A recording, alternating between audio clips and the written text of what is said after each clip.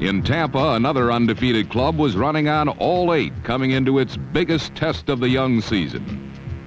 Not that long ago, the Tampa Bay Buccaneers were the laughingstock of pro football.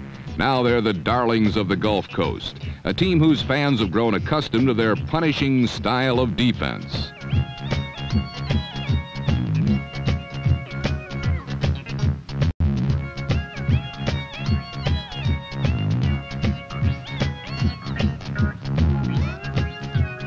The Los Angeles Rams failed to score an offensive touchdown against Tampa Bay.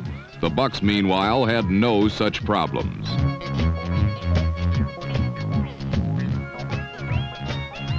Quarterback Doug Williams once again amassed lousy statistics, hitting only 5 of 20 passes.